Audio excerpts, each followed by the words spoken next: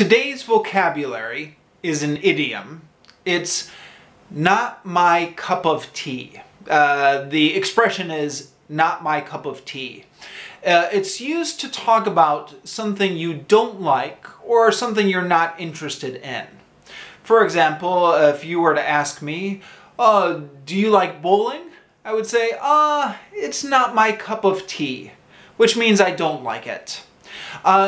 The expression usually has a nuance of, I don't like it, but I understand that other people like it. Or it's a nuance of being non-judgmental, meaning I don't care if you do it, I don't mind if other people do it, but I don't enjoy it myself.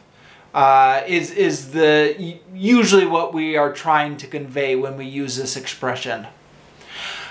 I wanted to make this video in part because I've noticed a lot of my students are actually misusing this expression.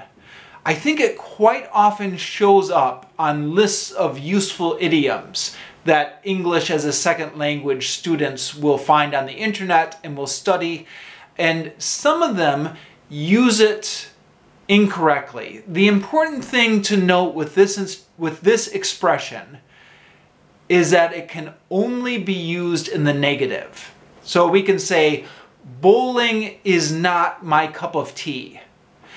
We don't say that something is my cup of tea. So I wouldn't say, hiking is really my cup of tea. That sounds a little bit strange, a little bit unnatural. Why? Well, as with a lot of expressions or idioms, there's not really a good reason why.